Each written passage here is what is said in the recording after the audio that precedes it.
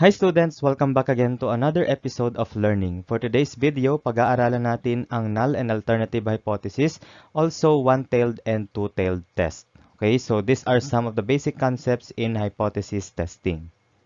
Let's start with the difference between null and alternative hypothesis. So null hypothesis denoted by H sub 0, hypothesis that is assumed to be true. So it uses the symbols with equality like this 3, less than or equal to, greater than or equal to, and equals. Okay, so next one is alternative hypothesis or H sub A. Ito yung kabaligtaran ng null hypothesis. So this is hypothesis that is contrary to the null hypothesis and it uses the symbols without equality.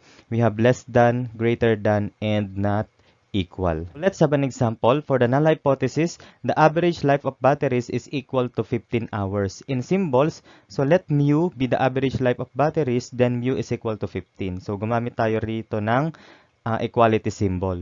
The next one is alternative hypothesis. So kung ito'y equal to, syempre babalik rin natin dito, not equal to 15 siya. Okay, so the average life of batteries is not equal to 15 hours. So H sub A in symbols is mu is not equal to 15.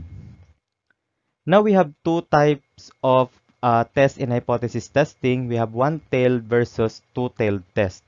So the first one is one-tailed test. It is also called directional. Uses only one tail of the distribution, either left or right-tailed. Okay? So for right-tailed test, the assertion is made when the parameter falls within the positive or right end of the distribution. So H sub A uses greater than, above, or more than, and those words that is similar to these words. Okay, so greater than, above, more than, at saka yung iba pa na may kaugnayan dito.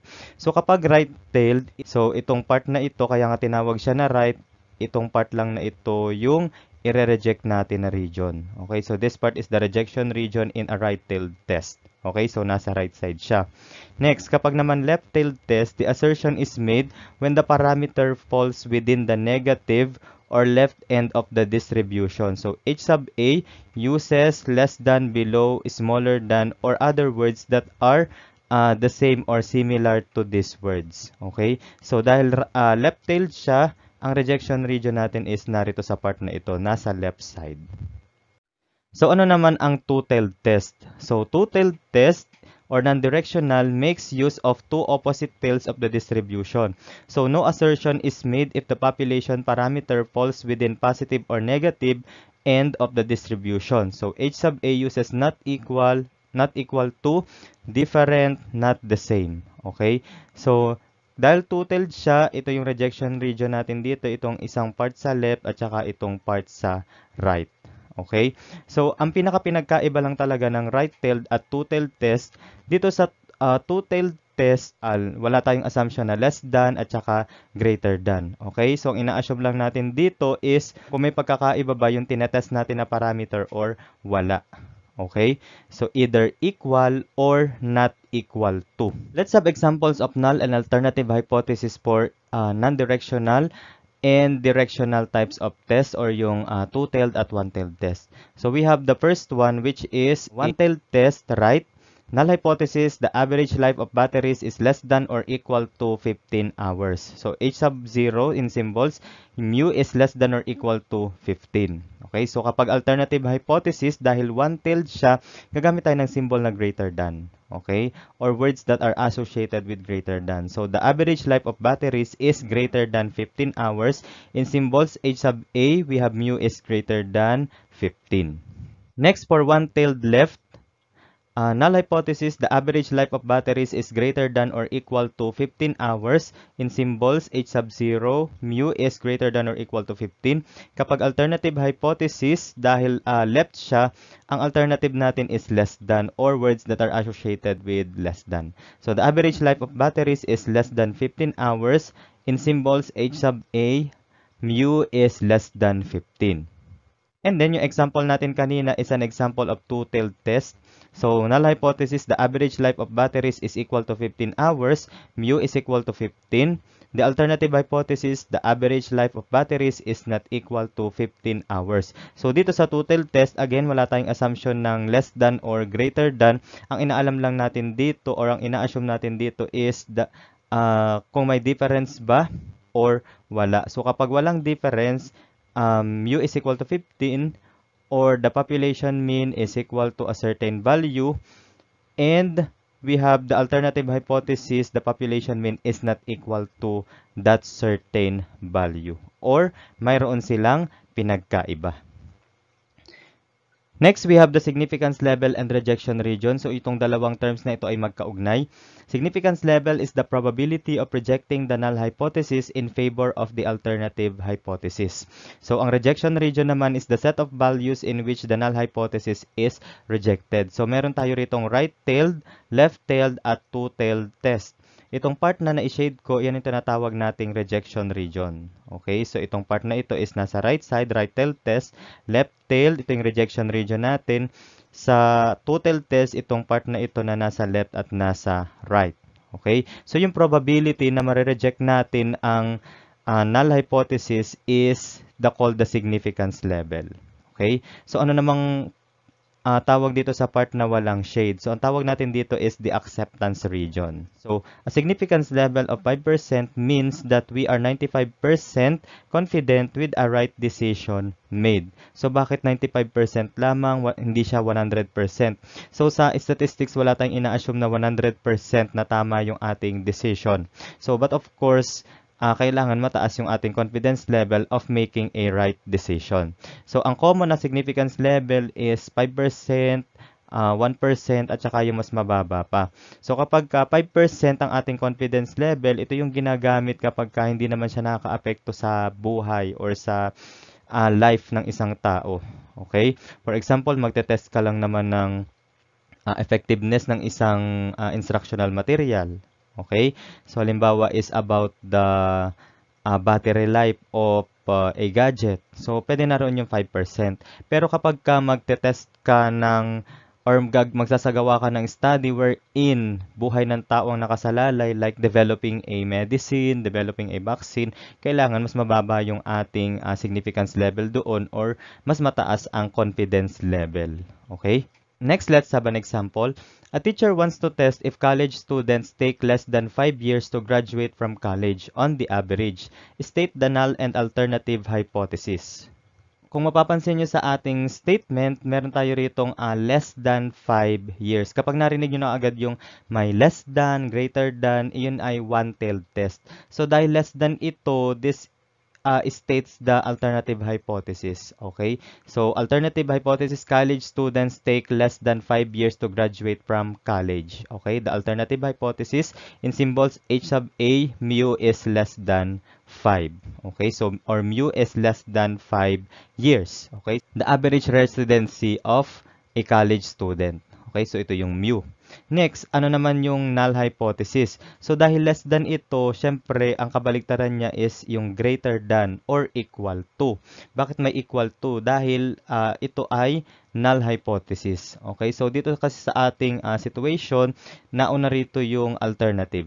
Okay, so college students take at least 5 years to graduate from college. In symbols, H sub 0, mu is greater than or equal to 15. So, again, this is a left-tailed test. Dahil ang alternative natin is may less than. Next, example number 2. We want to test if the average height of 9th graders is 70 inches. State the null and alternative hypothesis.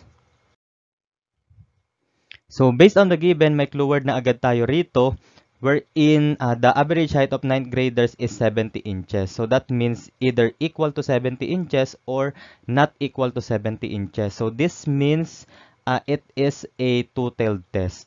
Okay? So, for the null hypothesis, the average height of 9th graders is 70 inches or in symbols, mu is equal to 70. Wherein, mu stands for the average height.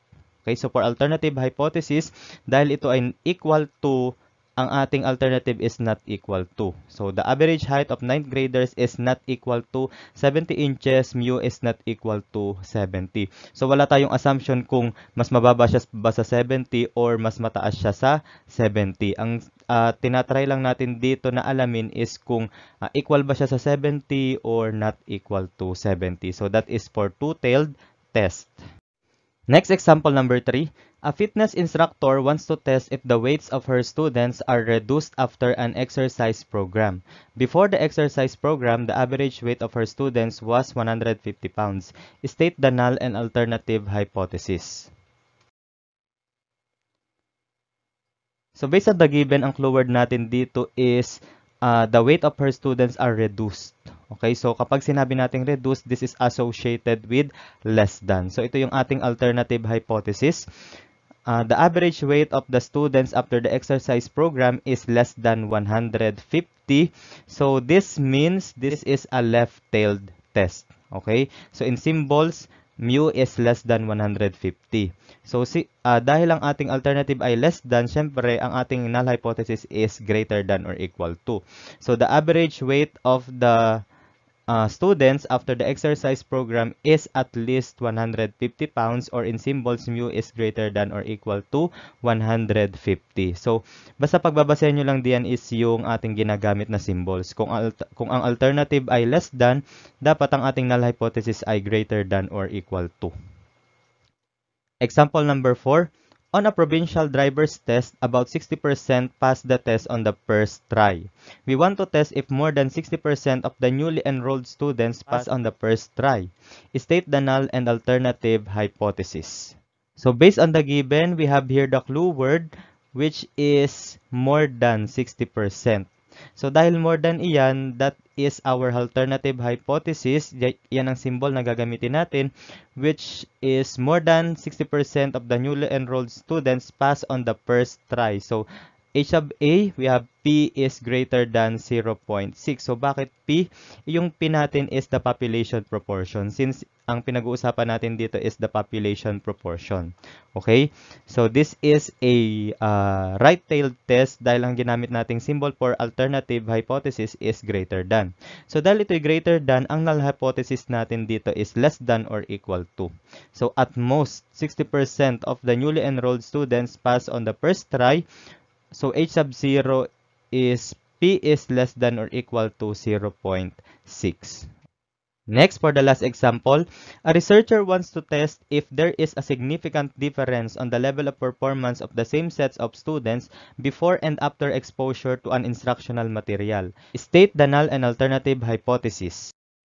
So based on the given, we have here the clue word, there is a significant difference. So kapag sinabi natin there is a significant difference, ang symbol na associated dito is not equal to, or they are not the same. So this means it is a two-tailed test. Okay, so for the alternative hypothesis, there is a significant difference on the level of performance of the same sets of students before and after exposure to an instructional material.